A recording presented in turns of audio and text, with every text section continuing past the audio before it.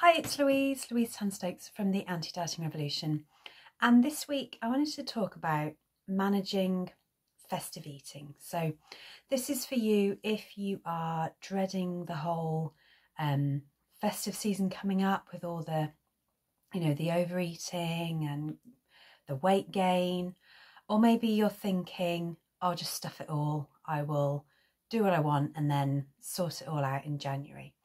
So I'm here to tell you that you absolutely can enjoy all the festive eating and still feel in control of your eating. So this is some of my tips to help you manage the festive season with all the parties and the meals out and all the yummy festive food. Okay.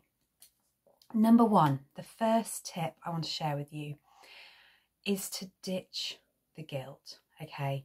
When we feel guilty about our eating habits, it just leads to more overeating. So it's time to ditch feeling guilty about food. Remember, no food is good or bad. It's absolutely okay to enjoy the food that you love, even if you completely overdo it. You eat way too much. Maybe you start Christmas Day with chocolate for breakfast and then you just eat all day long. You drink too much alcohol. Just remember, it's just one day, okay? Draw a line and move on.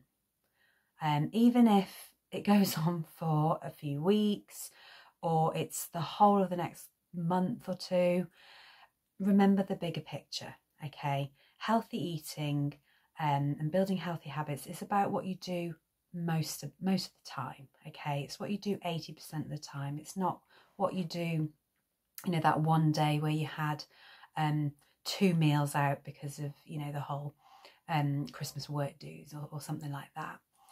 Remember, it's about the bigger picture, okay? So ditch all the guilt. We don't want to do that. That just leads to more overeating. And the second tip I've got for you is to tweak what you normally do. So have a think about this time of year, how do things normally go for you? What is it you normally do? Is there something specific, anything that you could do differently? Okay. Could you plan some kind of strategy to manage the challenges that pop up this time of year, the things that you think that you struggle with? Having a plan can just make all the difference. And you know what? Those little tweaks really do add up. So have a think about what small tweaks you could make to what you normally do that would make a difference. So it could be thinking about your physical activity levels. Maybe you just need to keep up the exercise. Maybe you drop the exercise this time of year and maybe you need to just keep that going. Could you have a think about whether you need to have all the treats in the house? Sometimes this time of year it's easy to buy in all of the different treats, all the lovely things that are available. Could it be, having a think about those, all the kind of the work parties, the Christmas do's and buffets and things like that. Have a think about what you do normally. How could you tweak that a little bit? So maybe you're booking in for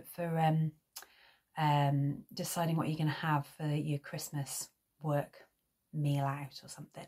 Do you need to have all of the courses that are available?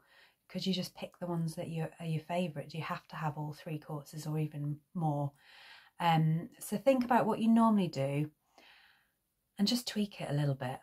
Just doing something different means you get different results, okay?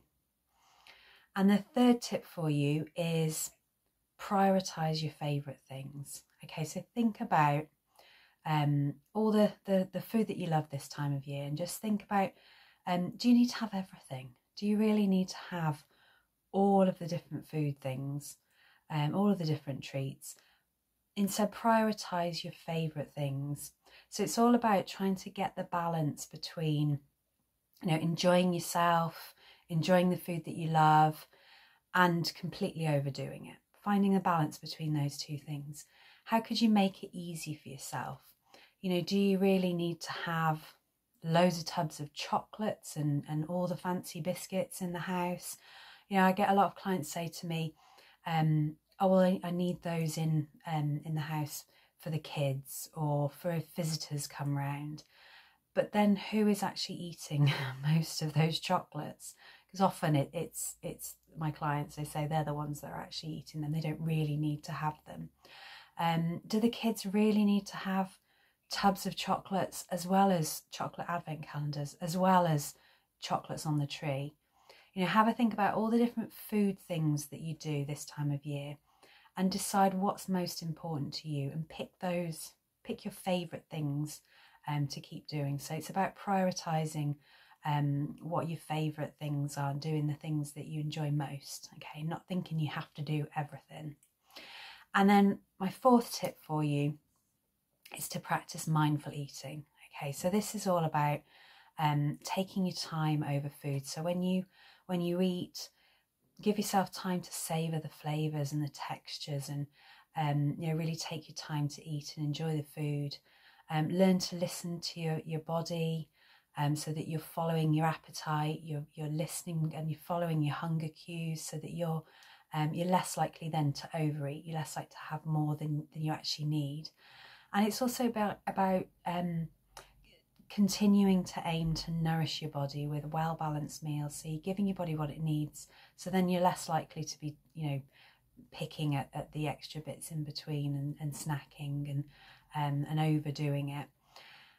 Also remember to drink plenty of fluids. You know, if you're going out having festive drinks or something, try and alternate between alcoholic drinks and then non-alcoholic drinks. Go for water or soft drinks instead. It's also about planning. You know, look at menus before you go out for a meal and think about what would be the most appropriate kind of choice for you. Avoid letting yourself get too hungry before you go out for meals, because then you're more likely to, you know, completely overdo it and just pick way too much food, or pick the least appropriate thing for you and then overdo it. Again, listen to your appetite. You know, it's fine to overdo it. Like I said before, it's not the end of the world if you overdo it one day. Draw a line, move forward, really listen to your appetite for the next day or two, and you'll notice that you won't need as much. You know, maybe have smaller portions for a day or two. But if you really listen to your appetite, things will balance out, okay? So just to recap then, there's no need for guilt. Ditch all that guilt around eating, and remember the bigger picture. Have a think about what you normally do this time of year, and just ask yourself, how could you do things differently? How could you tweak things a little bit? Try and prioritise your favourite food-based things this time of year, and try and practice mindful eating, because that really does make a big difference. Helps you to enjoy the food, but still feel in control of your eating. And of course, remember to get in touch if you are ready to get started and ditch dieting forever. I'm here for you. Just get in touch. And remember, check out my freebies. The links will be below, or they'll be in the main blog post. It's time to ditch dieting forever, because you absolutely deserve better, and you absolutely can enjoy the food you love this time of year and still feel in control of your eating. Take care, and I'll see you soon.